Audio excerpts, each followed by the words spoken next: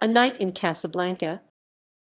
A Night in Casablanca is a 1946 film starring the Marx Brothers, Groucho, Chico, and Harpo. The picture was directed by Archie Mayo and written by Joseph Fields and Roland Kibbee. Plot: set in Casablanca shortly after World War II, escaped Nazi war criminal Heinrich Stubel has steadily murdered 3 managers of the Hotel Casablanca. Disguised as a Count Pfefferman, Stubel's goal is to reclaim the stolen art treasures that he has hidden in the hotel. However, the only way he can do this undetected is by murdering the hotel's managers and running the hotel himself. The newest manager of Hotel Casablanca is former motel proprietor Ronald Kornblow, who is very much unaware that he has been hired because no one else will dare take the position.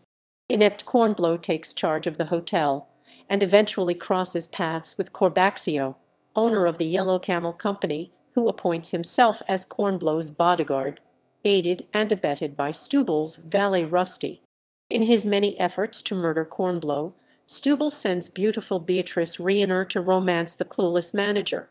Before Stubel can make his escape to the airfield with the loot, Kornblow, his friends, and Miss Riener invade his hotel room and sneak from suitcase to closet and back again to unpack his bags, which serves to drive him thoroughly mad.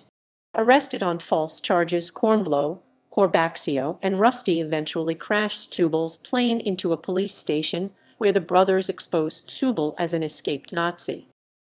Cast: Groucho Marx as Ronald Kornblow, Harpo Marx as Rusty, Chico Marx as Corbaxio, Charles Drake as Lieutenant Pierre Dilmar, Lois Collier as Annette, Sig Ruman as Count Pfefferman alias Heinrich Stubel, Lisette Veria as Beatrice Riener, Louise L. Russell as Governor Galloon, Jan Seymour as Prefect of Police Captain Blizzard, Frederick German as Kurt, Harrow Miller as Emile, David Hoffman as Spy, Paul Harvey as Mr. Smythe. Mr. Smythe.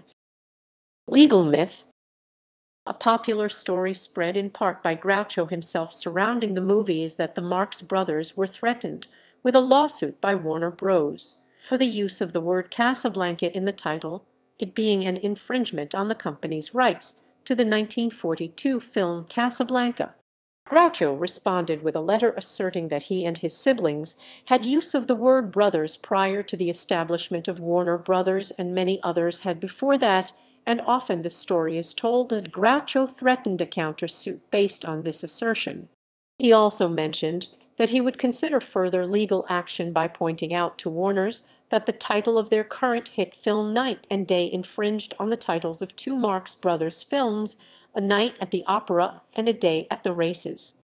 The true story is that the original storyline for the film was intended to be a direct parody of Casablanca, with the characters having similar sounding names to the characters and actors in the 1942 film. Groucho Marx has said that an early draft named his character Humphrey Bogus, a reference to the leading actor in Casablanca, Humphrey Bogart. Warner Bros. Did not actually litigate, or even threaten to litigate, but it did issue a formal inquiry to the Marx Brothers concerning the plot and script of the film. The Marx Brothers exploited the situation for publicity, making it appear to the public that a frivolous lawsuit was in the works, and Groucho sent several open letters to Warner Bros. To get newspaper coverage. These letters were among those he donated to the Library of Congress, and he reprinted them in his book The Groucho Letters, which he published in 1967. There is no evidence that Warner Brothers ever responded to any of Groucho's letters.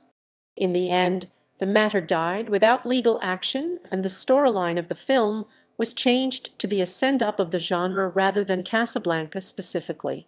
Warner Bros. Now owns the distribution rights to this film via Castle Hill Productions.